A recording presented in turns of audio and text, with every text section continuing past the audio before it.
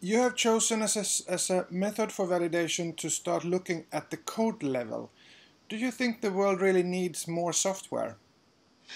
Definitely, online tools are really useful for this kind of projects. Among the other things, these tools enable the volunteers make a self-evaluation from their home, and I think it's really useful, but also it's really comfortable. But in our specific case, that our users are senior volunteers, we recommend that the evaluation process should be monitored by the person responsible for this volunteer. Anyway, in our foundation, we have trained volunteers in the use of this kind of tools.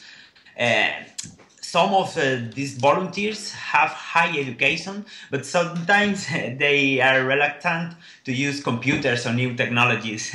Well, we try to change this mentality in a middle long term. Yeah.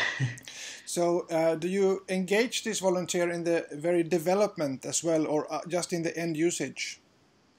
Yeah, of course, they are participated very actively.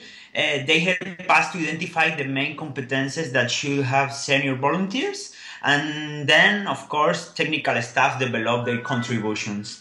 In addition, when we finish the draft Cicerone, the senior volunteer of some countries, as for example Spain, Austria, Romania, United Kingdom, and Greece, they tested the questionnaire and then they suggest some recommendations to improve online tool.